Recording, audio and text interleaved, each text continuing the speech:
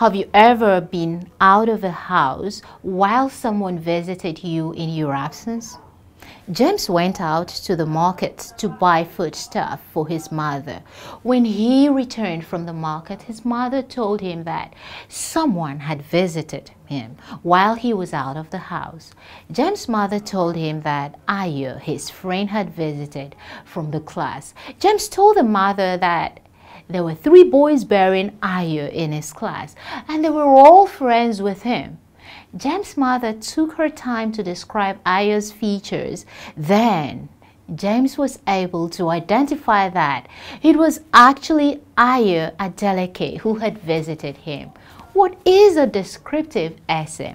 A descriptive essay is one that requires you to write a description of something, for example, an object or person or animal, or even a description of an incident or a scene. You should have a picture in your mind of what to describe. The clearer the picture, the better your description will be. Also, you have to ensure your presentation follows a logical order. It is poor planning to jump forward and backward when writing an essay. I am very certain that class today has been very insightful. Try describing someone close to you. See you next time.